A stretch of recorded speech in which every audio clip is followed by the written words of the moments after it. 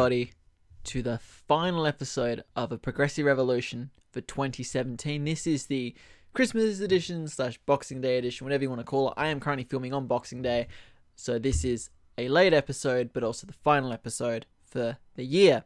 So how are we going to end this? Well, this is going to be the most reactionary episode I've ever done. This is mainly going to be me. So normally how this would work is that I would do stories and there'd be lots of facts and figures and stuff. But today it's just going to be me, relatively off the cuff with like about some very basic notes just to remind me to stay on track. So the reactions today are pretty much going to be, so there was the Cenk Uygur controversy this week. There is the race to the bottom on tax cuts for the rich. Australia's unbearable weakness during the UN's condemnation vote of the US. And finally, a funny story to end things off with the year, because that's how we do things on this show, is China's message to Chinese students, which essentially comes down to, for the love of God, stay indoors, the Australians are out to get you. Funny, and we'll get to it later. But let's start off with the Cenk Uygur controversy. Cenk Uygur, who is the CEO and founder of the progressive news channel known as TYT, or the Young Turks, he's been in a bit of shit the last 7 days. Well, less than that, but anyway. 7 days sounds better. But anyway, so basically some blog posts that he wrote in the early 2000s were uncovered. And people were not happy about these. Now, I do want to point out some things before I continue. So first of all, these blog posts were not exactly a secret, in the sense that Cenk has taken the piss out of himself and been highly critical of himself as to his opinions back in those days. And I even believe at some points or another he has actually, without specifically referenced these blogs in particular. Now, the real controversy really comes down to one sentence that he makes when he's talking about his inability to get laid enough while he's in Miami. Funny. And basically he writes, I don't have the quote in front of me, but basically something along the lines of like, women are genetically inferior because they won't have sex enough. I'm pretty sure that's roughly right. So people lost their minds over this quote. And to be honest, there have been different interpretations as to whether whether this was a serious comment or as to whether he was taking the piss out of himself, because he was just a bit shit while he was in Miami. As a long-time TYT viewer, I am,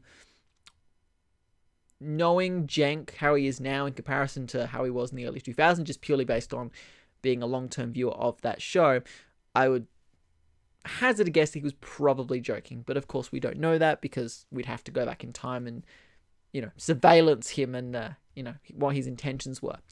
So people lost their collective minds, and he came out and did in my opinion, a really good apology.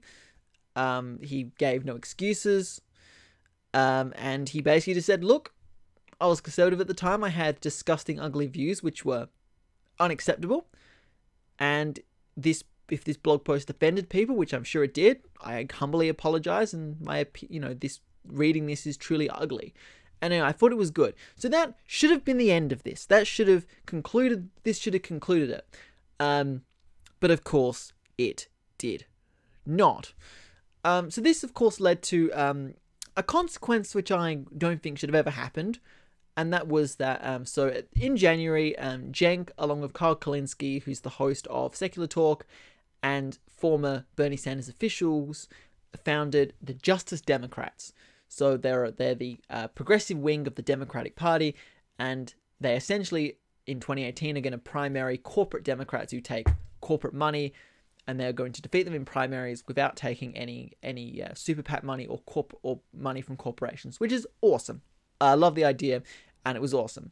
So they turn around and, in a unanimous vote, they decided that Cenk should resign, or, if you want to put it in the harshest way possible, he was essentially fired from the Justice Democrats. Now, I think, especially when you find out the details which I'm about to get into in this, I don't agree with this at all.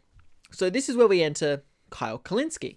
So given that this was a unanimous vote, he would have also voted to making Cenk resign.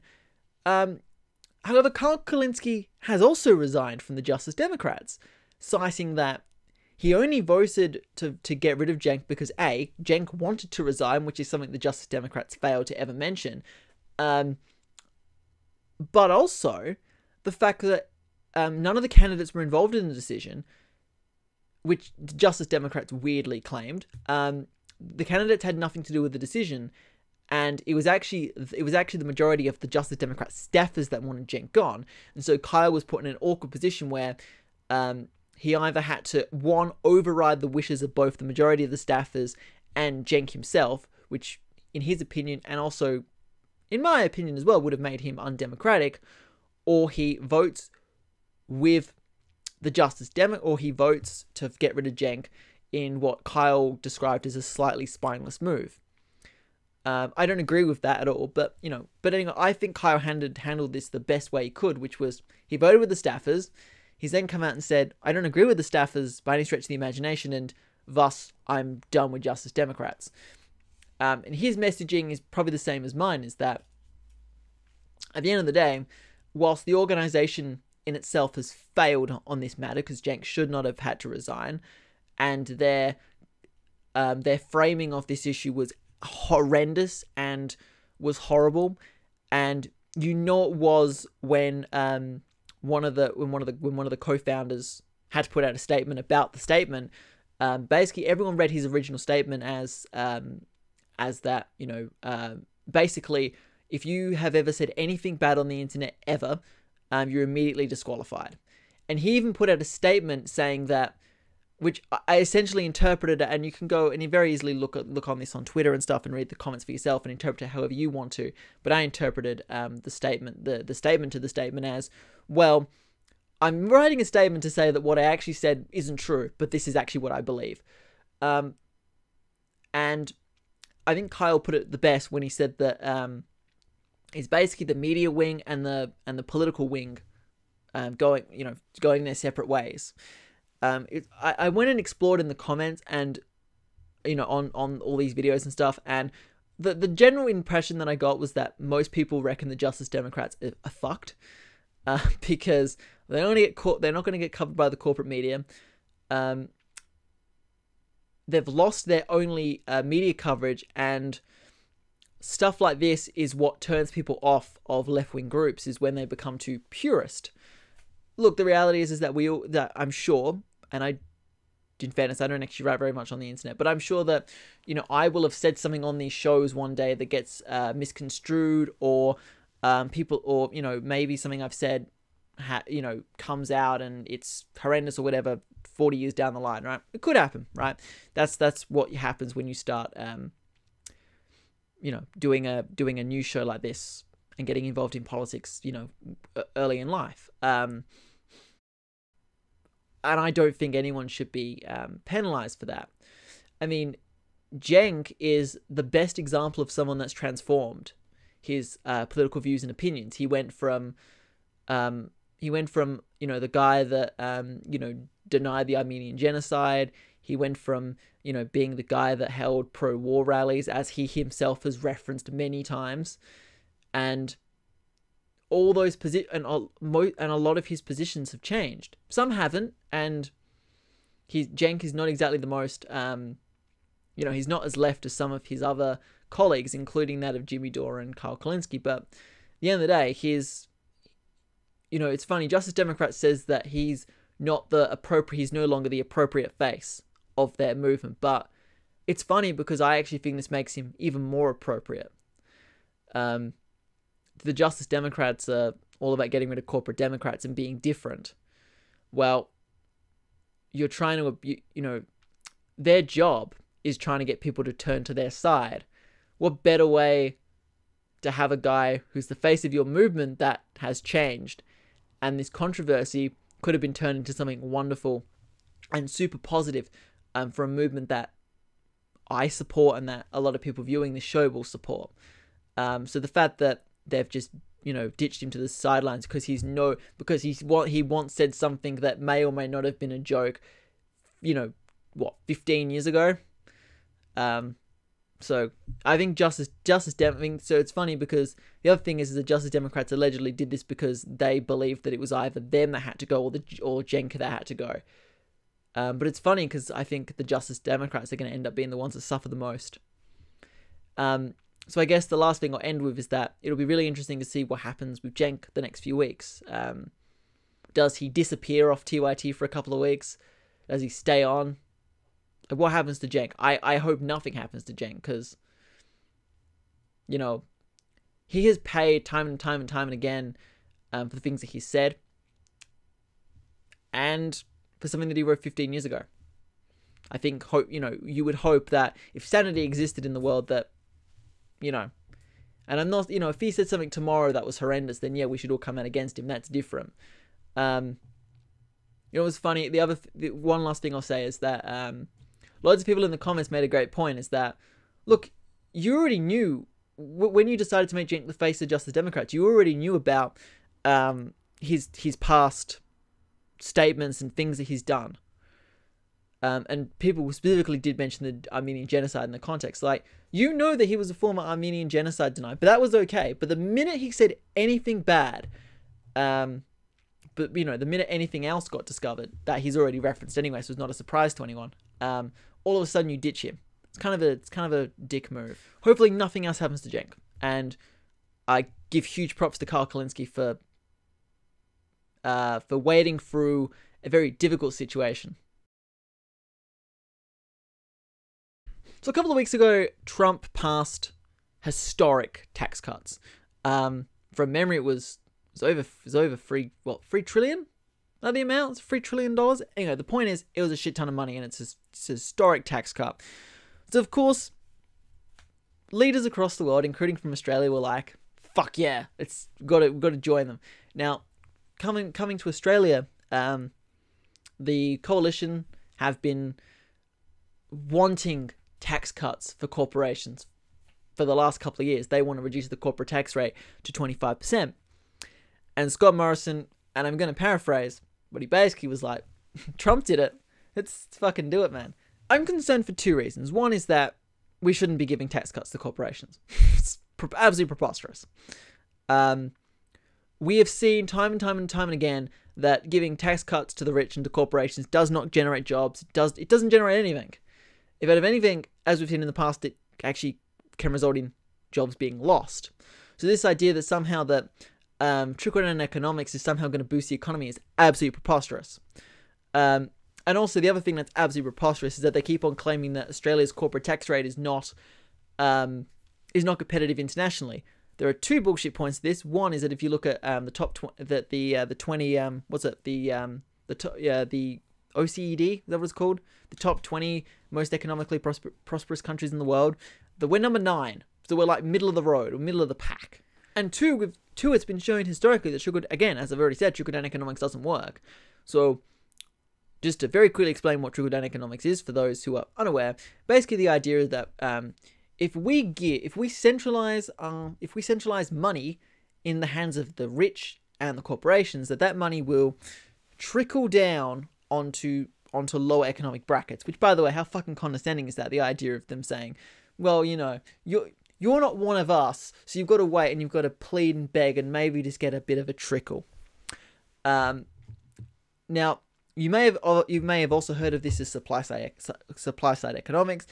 Part of the reason why it's more commonly called trickle-down economics because it was a successful political attack back in the 90s, I believe. Might have even been Bill Clinton that coined the term, but I'm not 100% sure about that. So this idea that somehow that trickle-down economics boosts the economy is preposterous. So one other thing I would quickly say about this is that at the moment it kind of feels like we're going down the road of race to the bottom. So what's going to happen? So what? Australia will be what? Okay, let's just pretend in a worst case scenario that Australia becomes the number 1 lowest tax place in the world, right? For corporations. And then what? 10 years later we become number 3 or 4, and it's like, oh shit, we've got to regain 1. So we're just gonna keep on lowering and lowering and lowering our corporate tax to what? We have fucking 0, and then we have no fucking money to fund shit. The other thing I got to say as well is that so I read a really good article by The Conversation that I'll link in the description below. Basically that comparing Australia's tax system to the rest of the world is kind of bullshit. It's like comparing apples to oranges. Definitely go read that article because I will botch this explanation. But basically, under certain circumstances, basically some countries do double taxation, and Australia doesn't do that double taxation. And this is to do with specifically with board members and stuff like that. So go read that article because I don't want to explain it because I will botch it. Go read the article. I will link that in the description below. So the UN held a vote to condemn the US for moving their embassy to Jerusalem. Now, this is a terrible, awful idea, just based on this small fact that it could potentially destabilize the entire region. Oops-a-daisy. And this was Australia's chance to, well, this was actually the world's chance to stand up to Trump. Which, by the way, to my knowledge anyway, the UN, the resolution went through, so it's official. The UN officially condemns the US for moving the embassy. So, good. Now, did Australia vote to condemn the US? Of course they fucking didn't. They were completely, pathetically weak, and they abstained from the vote. Fuck's sakes. You know, for a country that talks about how fucking strong it is, it just, I find it embarrassing that time and time again, which in fairness, Turnbull's been better than other prime ministers, so let's give him credit for that. But it amazes me that fucking government after government after government just constantly just, yes, alpha country, I'll do whatever you say. Like, it's just, I find it unbelievable. Should we have voted to condemn the US's awful foreign policy decision? Of course we should have. And also, apparently, I read yesterday that apparently Guatemala has decided to join the US in moving their embassy to Jerusalem. So, awful idea. And then what I thought was amazing is on the Trump thing is that, you know, Trump came in and said, you know, this us moving the embassy to Jerusalem doesn't mean that we have, you know, doesn't mean our stance has changed on being neutral between the Palestinians and the Israelis. Of course it does, you idiot.